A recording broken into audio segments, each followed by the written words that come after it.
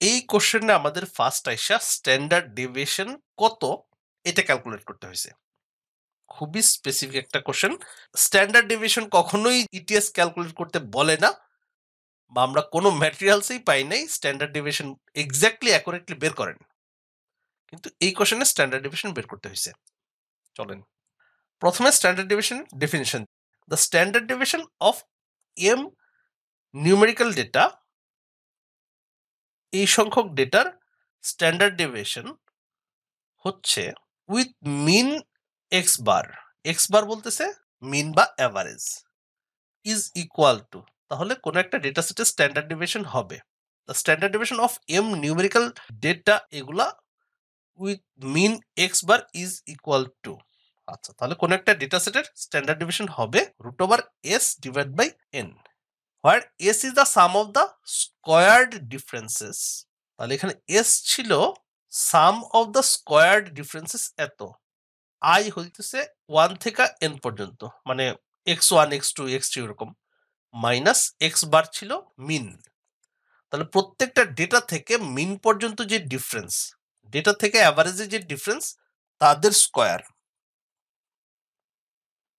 এদের যোগফল, সাম of the squared differences. মিন থেকে প্রত্যেকটা ডেটার ডিফারেন্সের স্কোয়ার, এদের যোগফল হইতেছে এস ডিভাইড বাই এন, হলো যতগুলো নাম্বার ছিল। তাহলে স্ট্যান্ডার্ড ডেভিয়েশন ইকুয়াল টু হচ্ছে root over S by N, মিন থেকে প্রত্যেকটা ডেটার যে ডিফারেন্স তাদের স্কোয়ার, এদের যোগফল হচ্ছে এস। এখন বলতেছে on a certain examination 7 students received scores, এইগুলা, তাহলে 7 জনে এই স্কোরগুলো রিসিভ করলো। ফর দ্য 7 স্কোরস, এই 7টা স্কোর থেকে the mod was approximately how many standard deviations above the mean.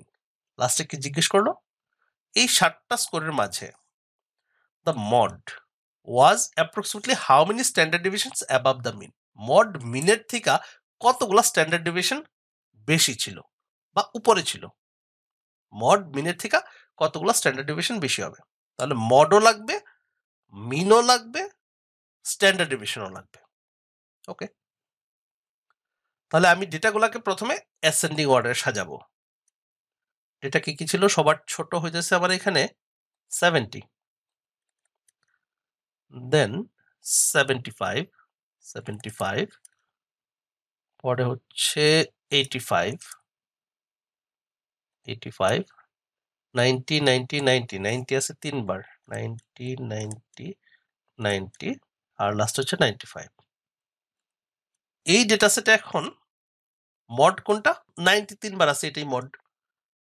মিন, মিন কত আসতেছে, মিন হবে আপনার ওই সবগুলাকে যোগ করে আপনি যেহেতু 7টা নাম্বার 7 দিয়ে ভাগ করে দেন, যদি 90 ধরি, এটা 95, এটা 85, এই দুটো অ্যাভারেজ করে 90 হয়ে যাচ্ছে, তাহলে এই প্রত্যেকটাই 90, তাহলে 5 9 45, 450, আর 450 আর 70 হইতেছে 520, আরো 75, তাহলে 595, 595 ডিভাইড বাই 7, 595কে 7 দিয়ে ভাগ করলে 7 8 56, থাকলো 3 35, 5 7 35, অ্যাভারেজ হলো 85।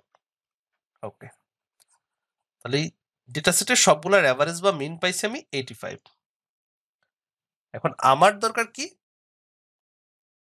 The mod 90 was approximately how many standard deviations above the mean, মিন থেকে, মিন 85, মিন থেকে মোটটা কতগুলা স্ট্যান্ডার্ড ডেভিয়েশন উপরে থাকবে, তাহলে স্ট্যান্ডার্ড ডেভিয়েশন আগে কত এটা বের করতে হবে।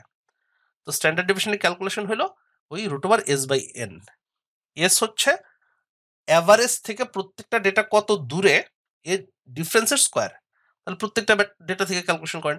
70 থেকে 85 হলো 15, 15 ডিফারেন্স, স্কোয়ার করলে 225, 225, এই স্কোয়ার ডিফারেন্স গুলা যোগ করব।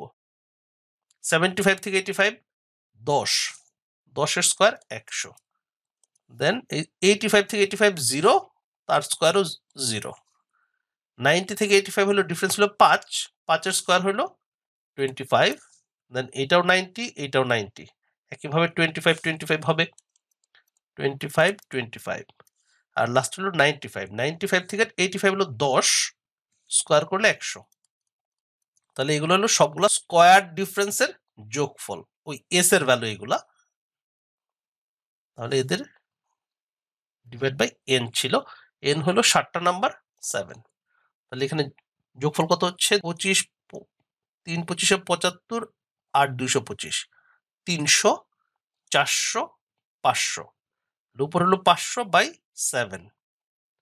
এটাকে স্কোয়ার রুট করতে হবে, ক্যালকুলেটর ইউজ করি আমি। তাহলে 500 ডিভাইড বাই 7 যত হয়েছে এটাকে স্কোয়ার রুট করতে হবে। স্কোয়ার রুট হয়েছে 8.45, এইটাই হলো স্ট্যান্ডার্ড ডেভিয়েশন। 8.45 এটা হচ্ছে স্ট্যান্ডার্ড ডেভিয়েশন। ওকে, তাহলে কি জিজ্ঞেস করছিল? দ্য মড হলো 90। Mod was approximately how many standard deviation above the mean. মিন হচ্ছে 85, মিনের থেকে মড 90 কতগুলা স্ট্যান্ডার্ড ডেভিয়েশন উপরে ছিল।